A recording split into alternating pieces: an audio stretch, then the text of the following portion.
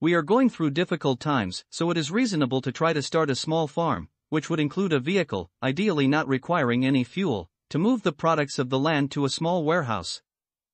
In this case, for relatively little money, you can buy yourself an electric golf cart, and then add a solar energy source, so you would never have to travel long distances just to go buy some fuel. There are a couple of things you would need to add to the golf cart. One of them would be a 315 to 450 watt solar panel, and the other thing is a simple charge controller, also available at a low cost. You would not have to buy any additional batteries, since the golf cart already has them. An inverter is not required, as the batteries need raw direct current for recharging. To increase the vehicle's capacity, a towing hitch can be mounted at the rear.